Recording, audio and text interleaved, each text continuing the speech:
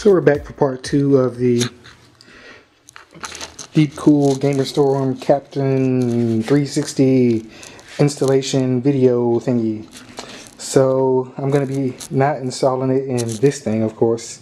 I'm actually working on my little home server as well, but I'm going to be installing it in my main computer over here, which is almost completely deconstructed. And just give you a little internal view here. And yeah, so got the 7970, 4800 for video rendering, 32 gigs of RAM, and here is the Corsair H100 that has served me so well all these years. And gonna take it out, and I'm gonna mount it over here where those dusty fans are, and it's gonna water cool the 7970, which I'm kind of conflicted about because I've always really enjoyed the way the 7970 looks. Actually, I could have bought a 280X, but I like the shroud on the 7970 so much that I just bought one of these. Obviously I got a better price on it, but I just like the way it looked too. So yeah, so that is the plan. And I've taken out a couple of hard drives because I'm kind of moving to a more kind of server-based system than just keeping all my hard drives in here. And I'm going to keep all my video in this computer, but all my pictures and what else? All my pictures and music is going to be in here. And this is going to be pictures, and this is going to be documents, music, that kind of stuff. This is a free NAS right here, and it has nothing to do with the video. But yeah, this is going to be in RAID 1 mirror, RAID 1 mirror. So this is probably going to be the best I've ever had my data backed up as well. So I'm looking forward to this kind of overhaul that I'm doing on all my systems here. And yeah, I'm looking forward to the end. So I'm going to mount this camera, I'm going to install this thing, give you a look at it, and it's going to be in high speed, so don't get dizzy. But I'm going to clean it out with that thing. You get to see a little of my Christmas spirit there. But yeah, so hopefully things should be short, sweet, and not have any trouble. So let's get going.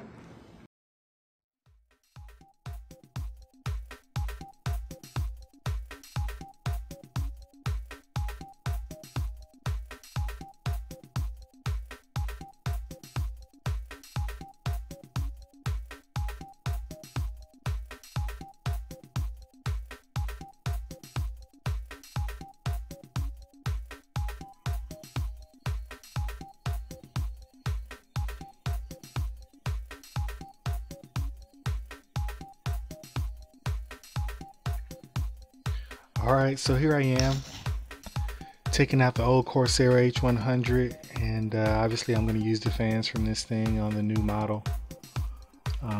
Hopefully it gets done pretty fast. So here's the Deepcool Captain, and I'm putting the old fans on there. I just cleaned them off a little bit, and I had a little trouble trying to decide how I wanted to put the fans on there. I was kind of thinking about the lighting of the case and how I wanted everything to look. So I'm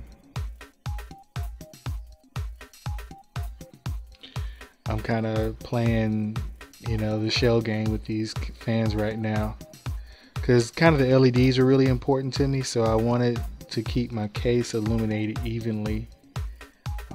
But I obviously wanted to use those fans. Those are really good fans, by the way. And yeah, I just wanted to utilize them. So I probably went through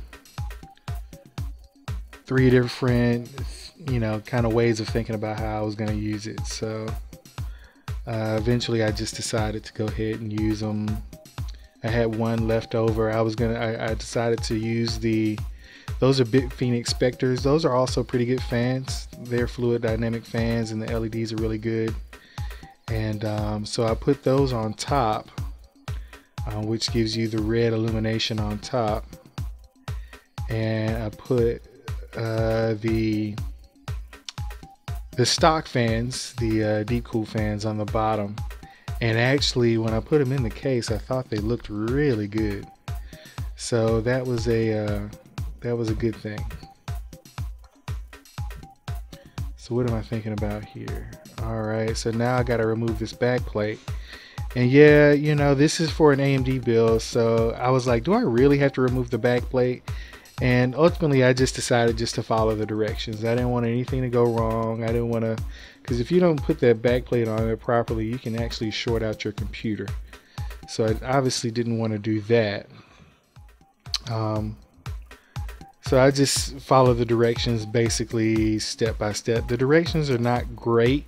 They're not horrible either. So there's these plastic fittings that you have to put on the back plate that keep your board from shorting out. So make sure you put those on. So you have to hold in, and to keep it in place, there's these, you see the little black grommets down there?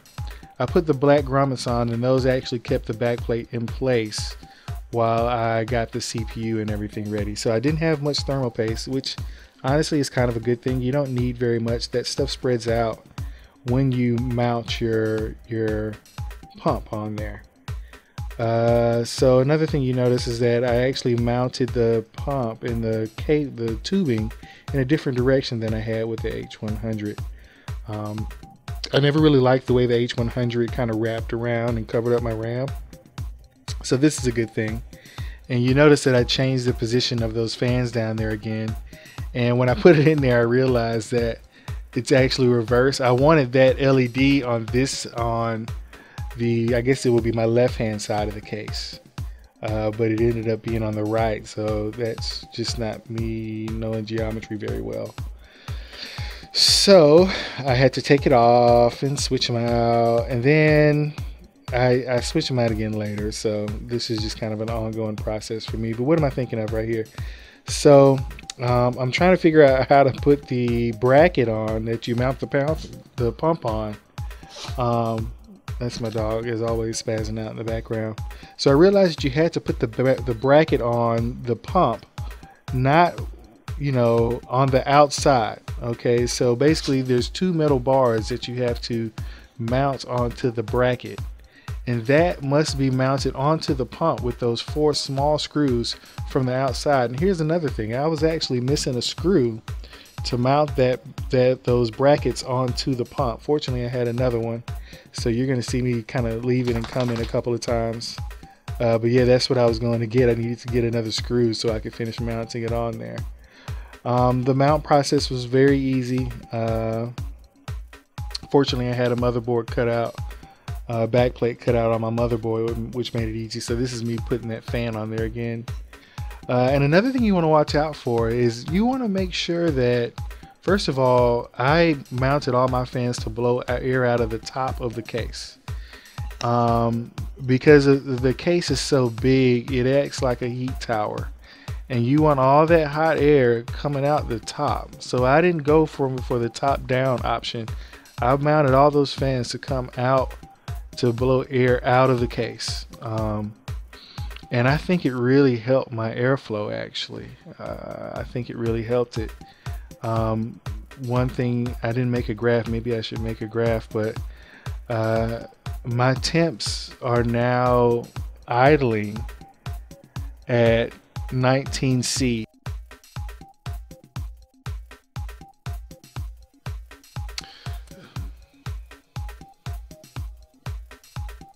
So yeah, those temps are idling at 19C, and as I'm editing this video right now, I'm doing this voiceover, it actually is capping out at about 40, and that's, I'm looking at, you know, my load, and all of those cores are under like 70% load.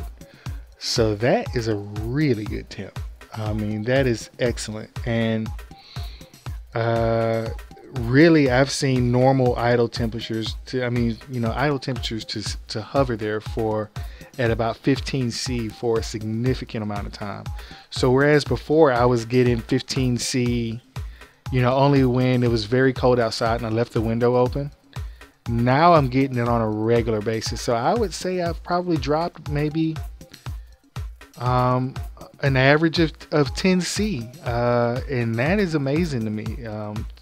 To go just from a double rad to a triple rad and drop that significantly. That is a huge drop for me. So here you see I'm bolting though that the bracket to the motherboard. So you don't want to bolt it too tight, you don't want to bolt it too loose. And yeah, and it fit right on there. It wasn't a problem. Everything was snug. And honestly, I kind of like this. I think this is a better method than the Corsair 100. Now, the Corsair 100 is super easy. I mean, mounting it is no problem. It just fits on the standard bracket. Man, it takes like 5 seconds. Now, this is more work, but I think it's a more effective method. I think it's more secure. Obviously, this is maybe twice as big as the pump unit on the H100, so you do need a beefier kind of retention bracket setup here. So yeah, this is me going to get that screw that they didn't include. You probably saw me just looking for it and like, dang, where's the screw? I maybe thought I dropped it, but nah, it just wasn't in there. So there it is. I'm putting it in there now. No big deal. Trying to see everything good. Sometimes you're gonna need a flashlight. And I'm basically done at this point. So a tip for mounting the push-pull config is that you want to put one screw, do the bottom fans first, run all of your wires through because you're going to cover up your wires if you don't do that first. But when you're mounting those top ones, it can be really tricky. So I put one screw in each fan, and that kind of puts it in there, it holds it in there, and it makes it much easier for you to put the rest of the screws in there. Now the bottom screws were much more difficult. I can see the top screws as I put them in, but I couldn't see the bottom. You're flying blind with the bottom screws. You can't see it at all. Yeah, you need to use, I use some non-stock screws. The screws they provide are very short.